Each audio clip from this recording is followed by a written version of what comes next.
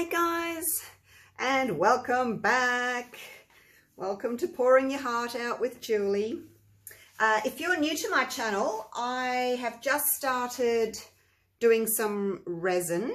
Been playing with that for the last week or so, but usually I do acrylic pouring.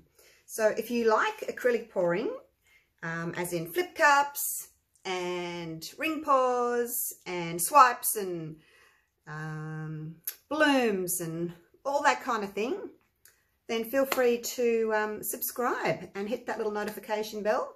And if you're just starting out with resin, as I am, then come along for the ride. I'm having a ball here.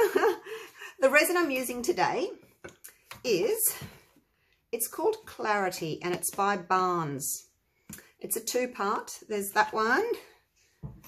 And then, oh, there's this big one. There we go. This is the thick one. So it's mixed 2 parts of part A to 1 part of part B. And it is heat resistant, so you can use it on your coasters up to 145 degrees Celsius or centigrade, whichever way you want to look at it. So I've mixed up my resin. There it is. I did have my gloves on. I've just taken them off so I could turn my camera on. And I've measured up 240 mils. So that's in there, and I've been stirring it for the last 4 minutes or so. So that's sitting there. Now I want to try something new. I have ordered some sort of geode shaped coasters, but they haven't arrived yet because everything is just taking forever at the moment, isn't it, with postage.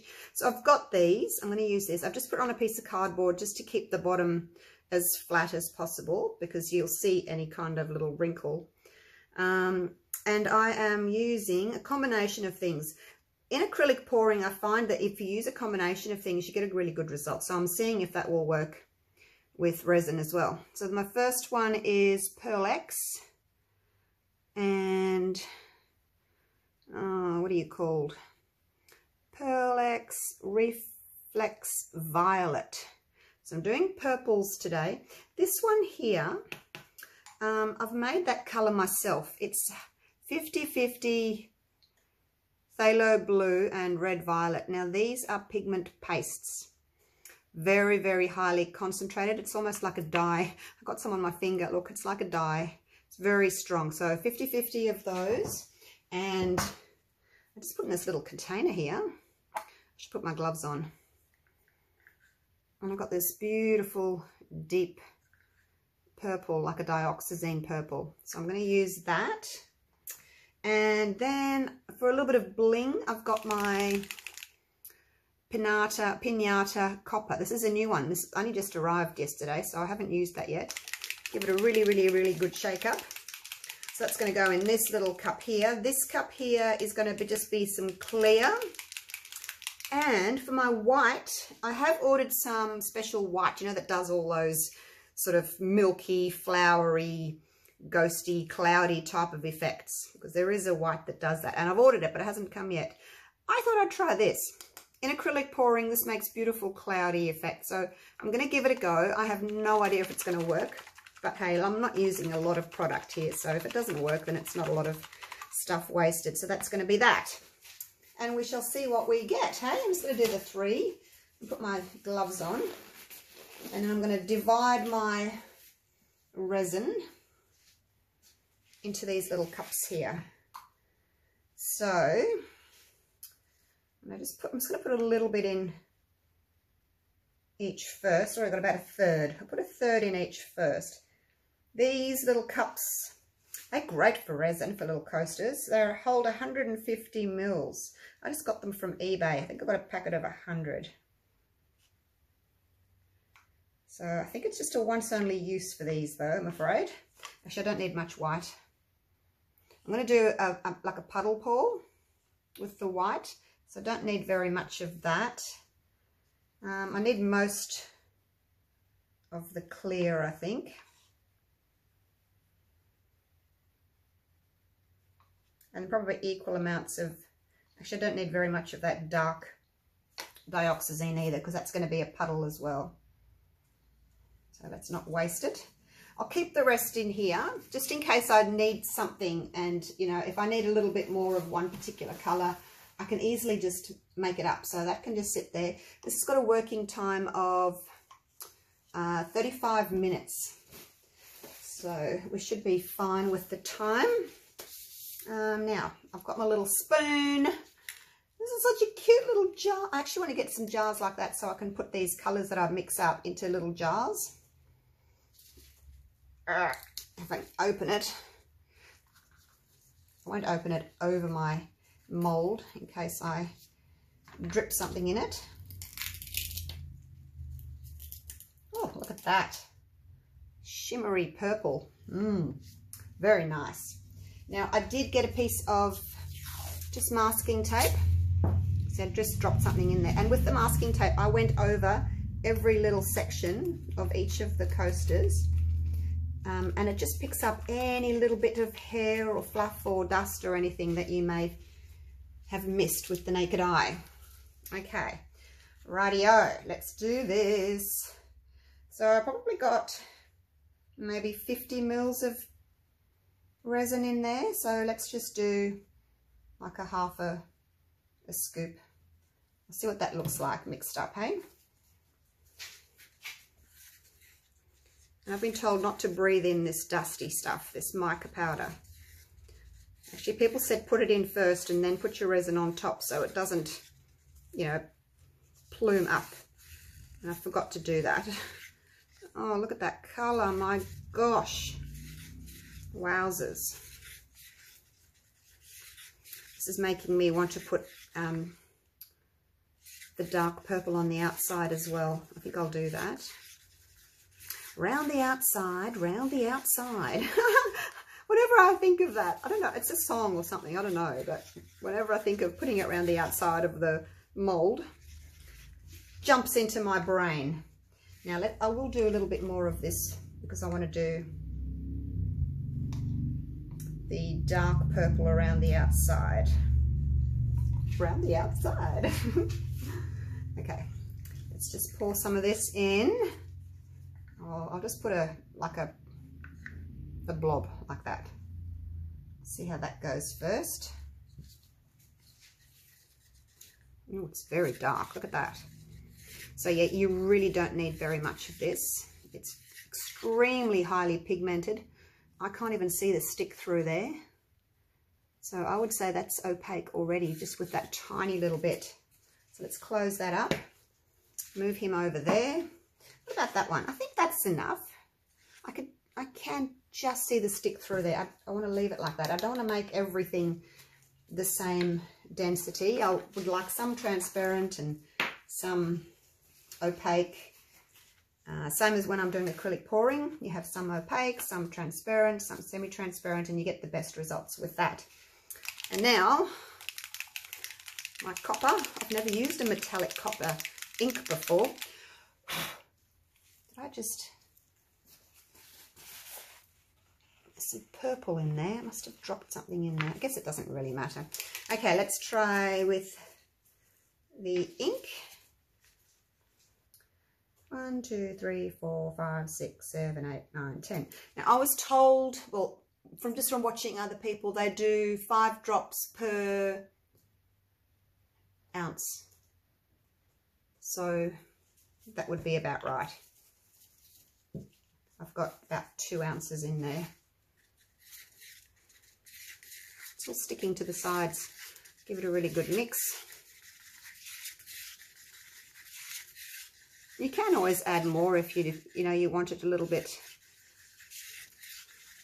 sort of a deeper colour. You can hardly see that. You can see the stick through there. So I'm going to do another 10 drops.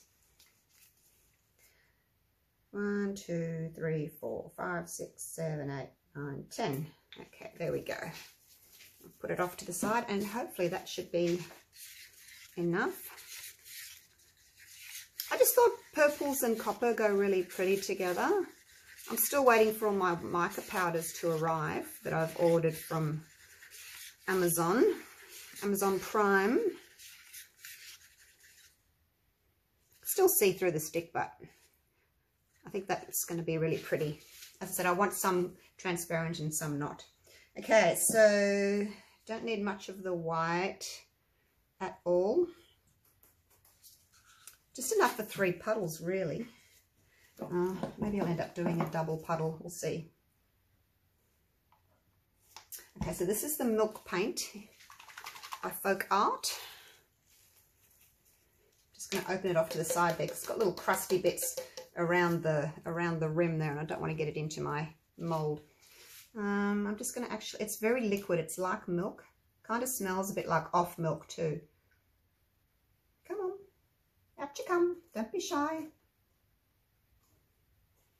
I'll put a little bit in and stir it. I hope it works. I really don't want to be wasting all this resin and all this paint. I did try this with the white pigment paste in this brand. Didn't work. Well, it didn't work for what I wanted it to do anyway. It didn't give me any effects. It kind of just all sunk. I can still see through that. I might put a little bit more in. Now, when you're working with resin, you have to limit your amount of additives that you're adding to 10%. That was like 2 drops. Well, no, it was more than that, but it was probably, maybe it was 2 teaspoons. It's probably 2 of those. Should have measured it. So that'll be enough. I won't add any more. Put the lid on that. Hope it works. Hope it works. Oh well. Okay, so the first thing I want to do is do a ring of my beautiful dark purple. Hope it's purpley enough and not too blue. I might add just a touch more of the red. Just a little tiny drop. Like that. I just make sure it's more purple, more on the reddish side than the bluish side. It's just blue and red mixed together, so you know that gives you purple. Yeah, I think that's better. It's hard to tell. It just looks dark in there, doesn't it? Okay, so I'll take the little stick out. Actually, when I put it on there, it's just looking quite blue still. Look at that. Okay, I'm going to put some more red in it. I don't want blue. I want purple.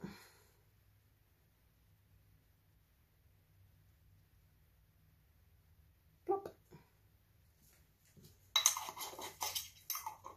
When I mixed it, it looked right. Let me just wipe my hands. But on the side of the cup there, it's looking quite blue, isn't it?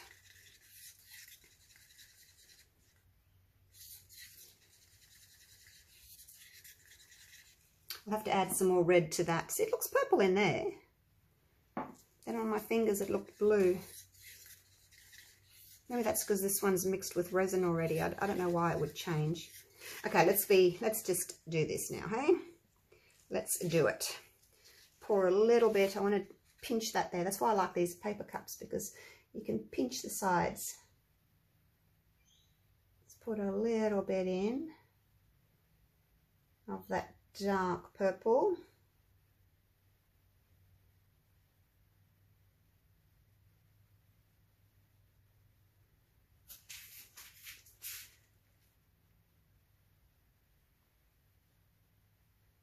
Can't see on the inside of that unless I put my head right over the top, but then you'll see my head. We don't want that. Okay, so there we go. I need to keep some of this purple to do my puddles.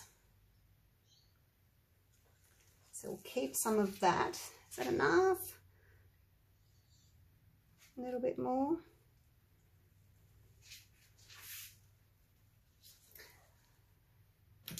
Put it there. I think that's enough. Just push it into all the little sides there. Still looking blue to me in this little, oh, in the cup.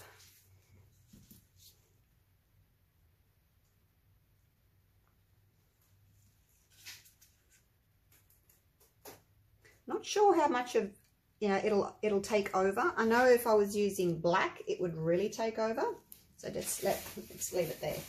Okay, now the next one is going to be this. And you know, I probably haven't got enough of this, because I'm going to need to fill my little tray with this. So no, I don't have enough. Oh, that's a pretty colour. I've got enough for one. Oh, all right. See, this is why I've got this extra. Let's make some more up. I better use it all. Wow, that looks so pretty. My gosh.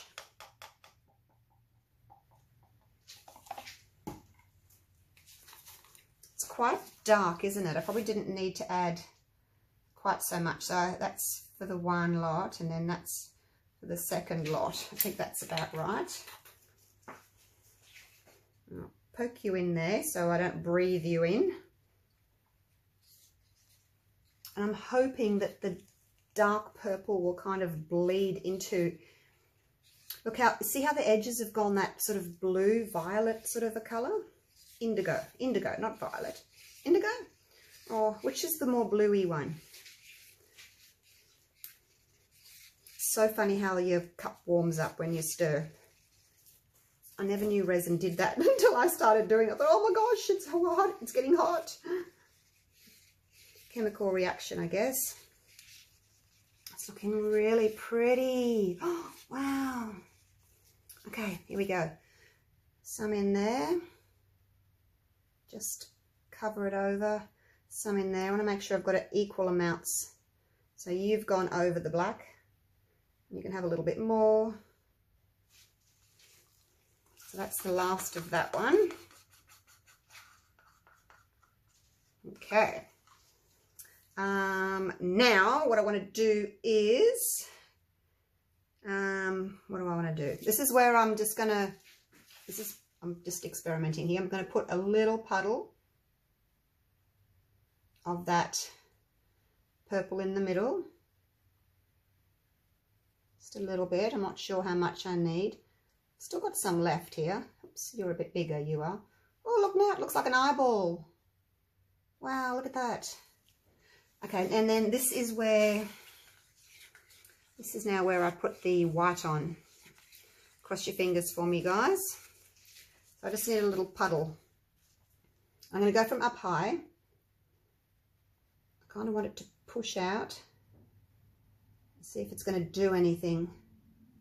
Up high, push the puddle out. Up high. Whoops, it didn't go in the middle there. All right, that's all I need.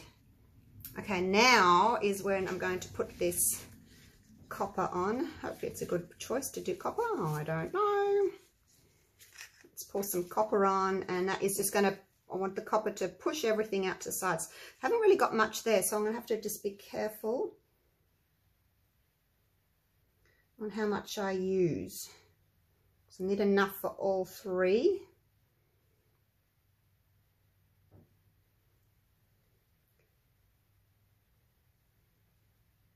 My white's looking as if it's doing weird things. It doesn't look as if it's right, but we won't know until we turn these out tomorrow and see what they've done. Okay, so that's all the copper gone in. Now all I've got left is this clear.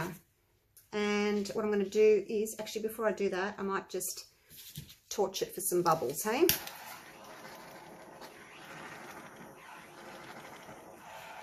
Get my bubbles out.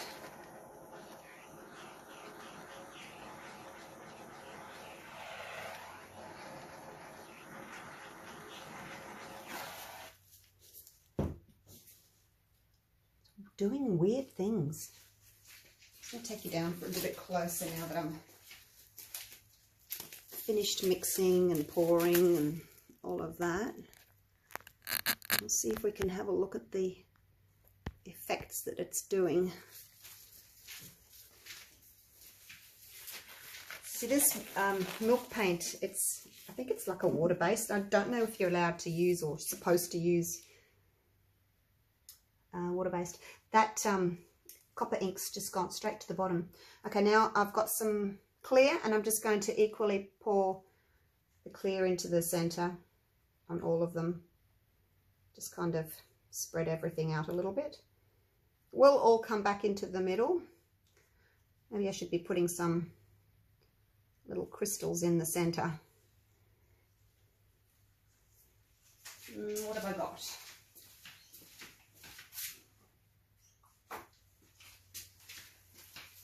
I've got these.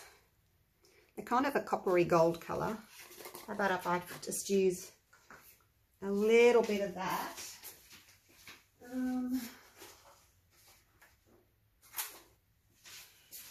I've got a tiny little bit of clear left, so I'll just put that in there.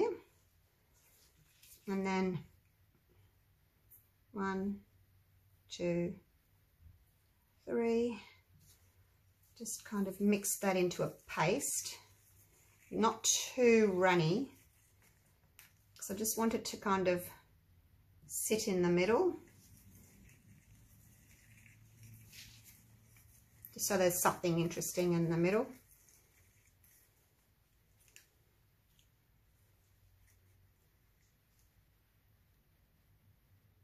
Just put a little blob of each in each.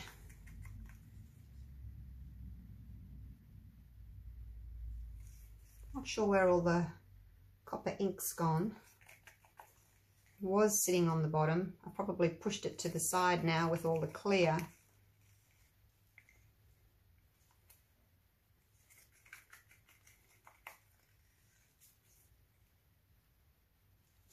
Okay, that's that. Just kind of give that a little bit of a push. Oops, I spilled. I spilled. Wonder if that matters. If I can get it out. No, I'll leave it. Okay, so I've got a little bit more clear, and I'm just going to go. I don't want to put it right in the middle because that's just going to push my little crystals away. I'm just going to go around in a circle like that. Now you can see them. Look at that.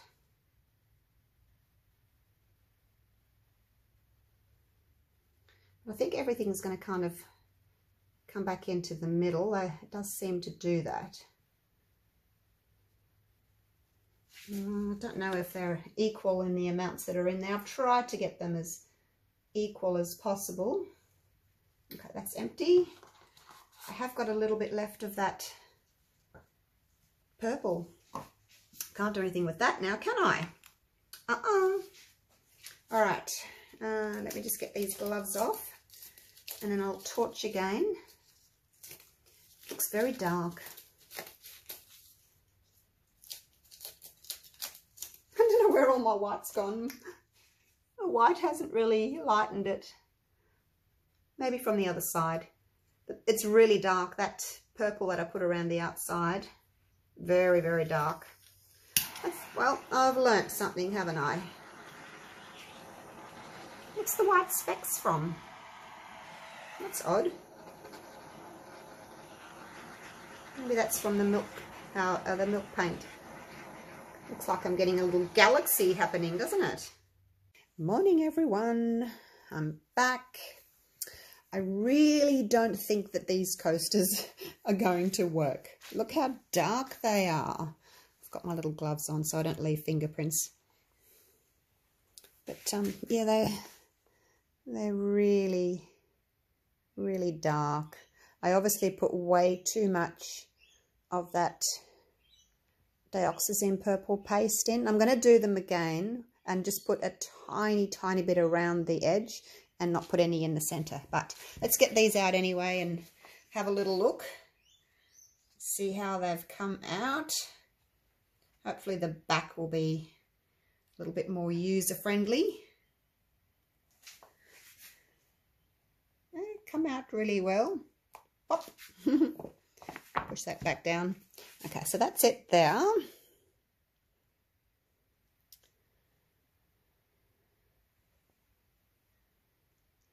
It's very galaxy looking, isn't it? I'm sorry, I'm getting way too many reflections. All right, let's have a little look. And there's also that little rim. Now, someone said to me, before I take these out of the molds, I could just put a tiny little bit of resin over the top, because resin shrinks as it dries. So that's why you get that little rim. So that's a good idea. You know, when I'm mixing up resin for my next pour, I could just pour a little bit over the top of these and then put them aside before I actually unmold them, and then I wouldn't get that little rim. Anyway, let's have a look. Oh, look at that. Well, wasn't expecting that. That's pretty cute, isn't it?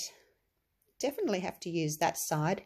And you can see how the gold is all sunk to the bottom, because you can't see it there, but it's all gone through to the bottom. So that's really pretty. But I do prefer to use the tops of the coaster. So as I said, I'll do this again. I'm just going to put that one there. See, this is my little display box that I bought, just to display them for you. Let's have a little look at this one. Very similar.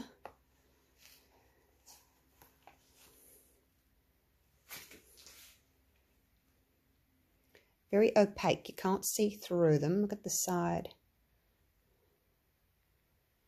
So that was a lot of that dioxazine purple. But that white, yeah, I used the milk paint in this one, didn't I? Yeah. It was given an interesting effect on the back there. That's for sure. It wasn't the wispy kind of look that I was hoping for, but it's still pretty.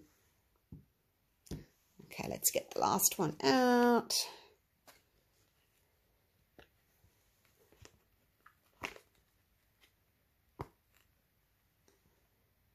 And another one, just like the other ones, very similar. I guess they make a good set, hey, which is what you want. Might give these to my daughter Christy. She loves purple, as you all know. So I'm not going to edge them with anything because they've got this smooth round edge. And I'm still waiting for my round geode coaster molds to come in. So when they come in, I'll be doing lots more. I've only got sort of the squarish ones and the triangular ones. So that's them there. Little Mickey Mouse ears there.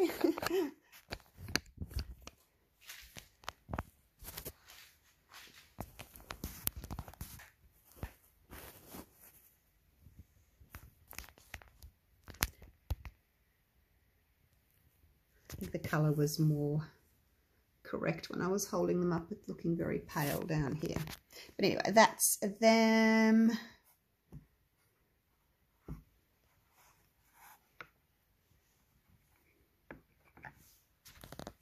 There we go. All right, thanks for watching, and I'll see you real soon for the next one. Okay.